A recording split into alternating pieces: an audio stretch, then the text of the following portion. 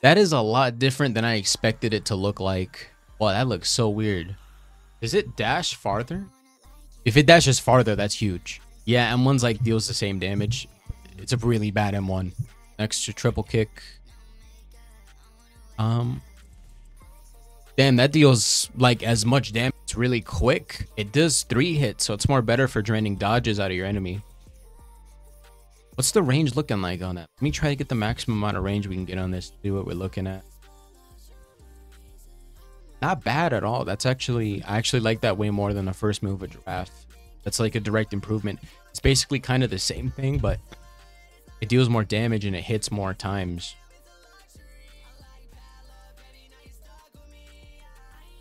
Okay, that's pretty weak.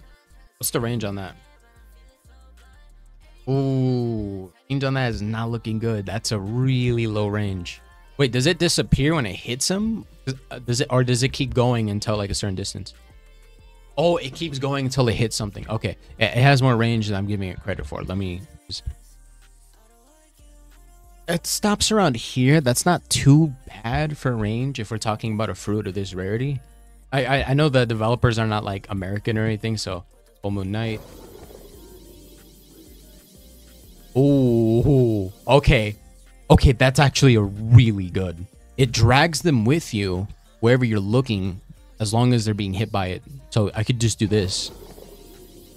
Oh, that's huge. Okay, that thing destroys your dodges. It drags you into the impact, like no matter where you're looking.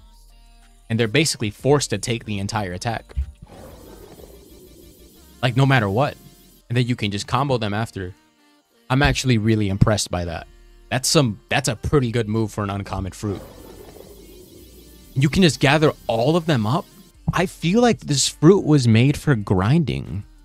They made the uncommons a lot more better for grinding. Like it lasts long enough.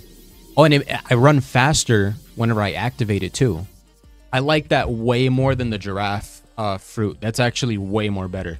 I'm actually really impressed at what this fruit can do for being an uncommon.